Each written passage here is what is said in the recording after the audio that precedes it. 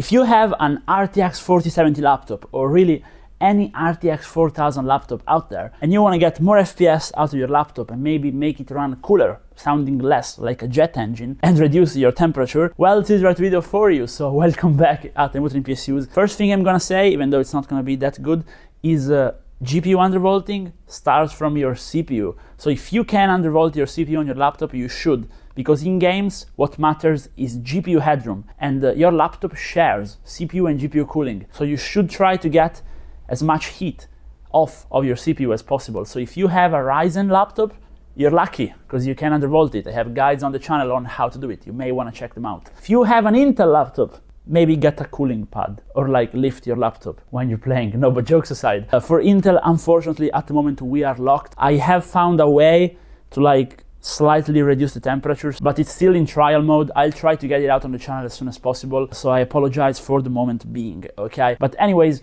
after you've gotten your CPU done, we can now undervolt our GPU. Now you're gonna need two pieces of software, okay? Heaven Benchmark and MSI Afterburner. I'm gonna put them all down below in the description. This is gonna work for every single laptop out there. We have a RoG Strix laptop here today with a Ryzen 9 7940HX, which again, undervolting videos on the channel, but it's gonna work for every single laptop out there. So it doesn't matter, you just need to have an NVIDIA GPU, okay? And we are now gonna get started and show you how to do it. But before we do that, just promise me one thing, okay?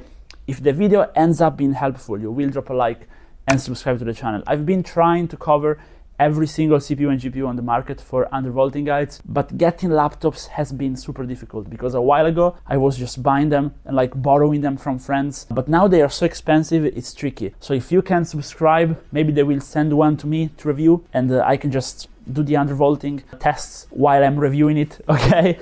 So please, but in the end of the video, okay, I don't want your sub now. Let's go to work. Okay, so here we are on the laptop. Now the first thing you actually want to do is not undervolting related. If you have a software like Armory Create, which controls how your laptop is running, you want to put this to maximum performance, okay? Even though it's gonna make the laptop overheat more, you want to do it. In my case, it's Ultimate, okay? Just put it on Ultimate. I'm gonna do it and reboot the PC, and we can then move on with the tutorial. Okay, so with your power limit unlocked, you now want to open up Heaven Benchmark, which we downloaded, and you want to uncheck the full screen option and basically max it out on Ultra and start it. Now, while Heaven Benchmark is running, you want to hit the Windows key and open up MSI Afterburner right here. Now, as you can see, you cannot change anything. That's because we have two different GPUs in our laptop, and every single one of you is going to have that.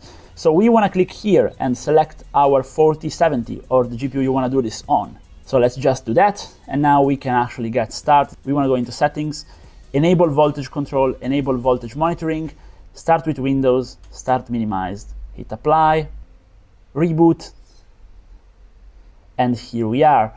Okay, now you want to click on the curve editor, and this is actually where we are working. So I'm going to give you a preset in case you just don't want to think about it, but since laptops are so different compared to desktops, I just want to teach you how to do it yourself, okay, other than just telling you how to do it. As you can see, we're now running at 2300 megahertz, and it's not telling you our voltage, but the graph is telling us, okay? So there is the bar over here, which means our graph is actually on 1 volt, right here, 1 volt. So the lower we get the voltage, the better the laptop is gonna run. So I'm aiming for around a 900 millivolt undervolt, okay?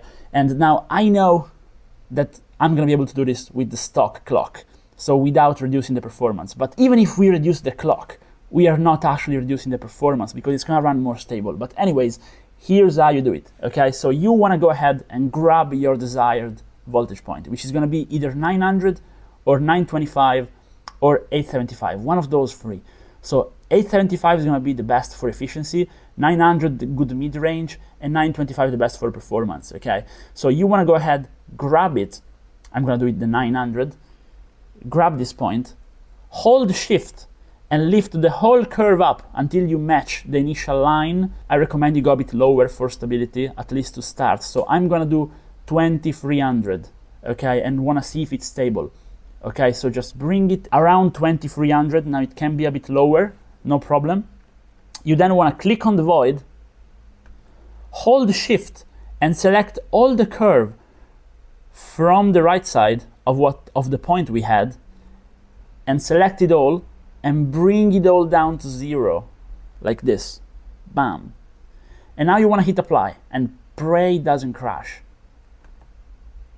And for me it worked. So we are now running 2300 megahertz, but we are now running at a lot lower voltage, and as you can see, my temperature is already dropping, and the fans on my laptop are so much quieter already. So this is how you do it, like the proper procedure. Now the only trick, the only thing is to find the actual values. But if you want to just copy it and close the video, I recommend you do 900, 2200, okay? So not 2300, but 900, 2200 is going to be just best sweet spot for most of you guys for efficiency. You then want to go ahead and on the memory clock you can get some free performance by just putting a nice 400 there and hit apply. But this is going to increase your temperature, okay? So it's free performance but increasing your temperature. So it's up to you if you want to do it. But now let's go back to the curve. I'm going to give you just a few values around so you can just decide what to do. So if you want to just keep the same performance, you can just look at whatever number is here, get just slightly more, and use that. So in my case, 2300 is around what's stable in games, because Heaven benchmark is a bit lighter than games, but you can do 2400. And the 3 voltages are as I told you. But if you want to push it a bit more, you can go even 950, okay? So my recommendation, let's recap, is 900, 2200 if you want to be extra safe, 925, 2300 if you want more performance, and the rest you need to test for yourself. If you want to do 875, you're going to need to do 2100 megahertz on average. Okay, those are my testing. You may want to try them out. So one last time, I'm showing you guys how to do it in case you want to just copy it with the 900. What I recommend for most of you guys. So hold shift 900, bring it all the way up to 2200 right there. Click on the void, hold shift, select the right side, flatten it out, hit apply. This is it for efficiency. If you want to get free performance, go here, put also 400 here, hit apply. And this is it. If you can go a bit higher, it's better on the core clock, but you need to test it out. Now, let's go on to settings. We want to start this with Windows, start minimized, hit apply, hit OK, click on here, go on save, save on profile 1, hit on 1, hit OK, and now this is going to run forever and ever in our laptop. And now, if you watched the video this far, if it was helpful, drop a like and a sub, and I hope to see you guys again in a different video, undervolting related or maybe PC building related. See you guys. Bye bye.